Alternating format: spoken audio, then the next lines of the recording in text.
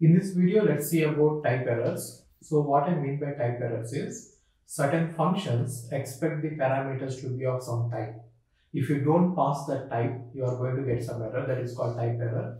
And also in some cases, certain operations cannot be performed on certain types. So we'll see with examples what I mean to say. Let us say I want to find out the length of the number 1, 2, 3, 4. Okay. So 1, 2, 3, 4 is a number.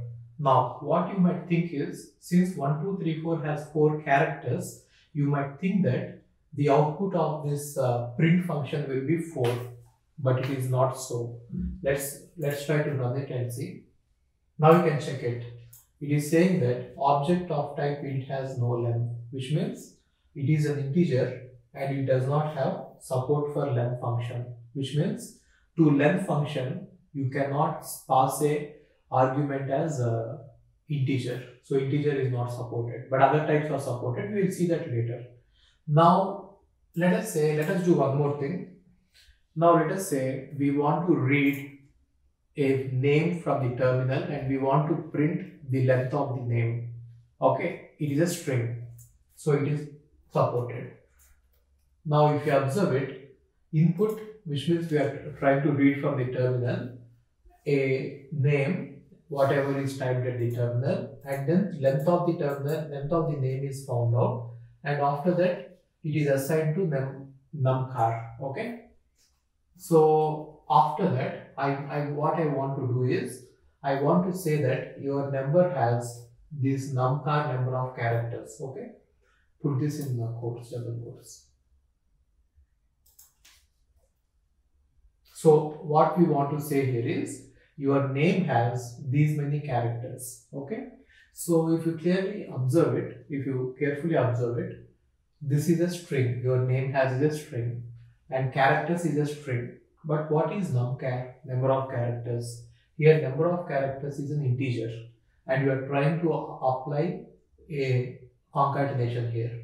Even your compiler is giving you yellow squiggly lines, a warning here. Okay, so if you hover on it, it will show you the error also. What is the error? But anyway, we will just simply see this. So something it is showing you something so known as unexpected type. It is a type error. But let's run it and see.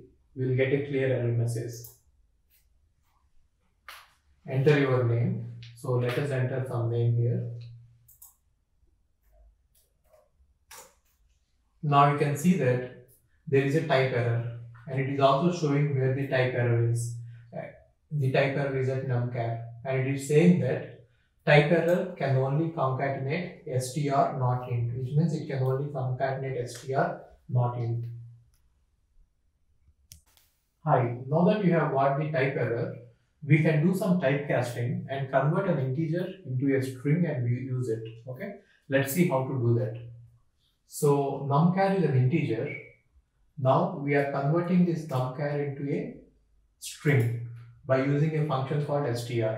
Now str is a function. If you pass some data type into it, it is going to convert into string. Similarly, int is a function, float is a function where you can do typecasting. Okay. Now I have converted this numcar, which is an integer, into a string and I am storing it into a new variable called new numcar. Now new numcar is a string. Okay. So if you want to check that, we'll just use it here in the concatenation. Here I have replaced numcar with new numcar and let's run it and see.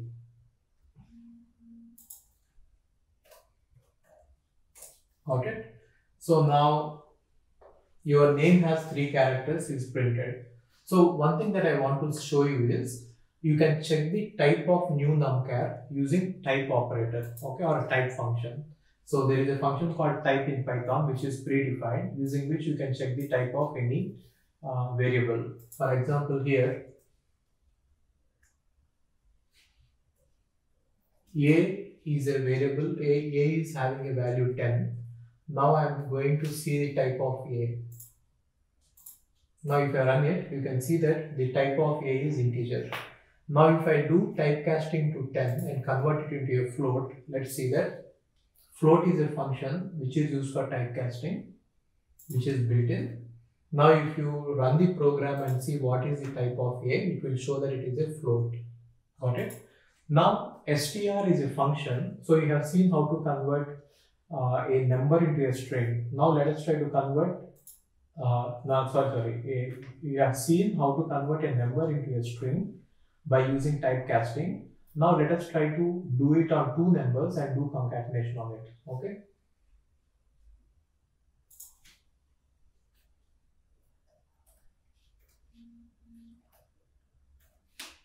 I'm taking two numbers, 100 and 200, and I'm just applying str on 100 and 200 so that 100 and 200 are actually converted into a string.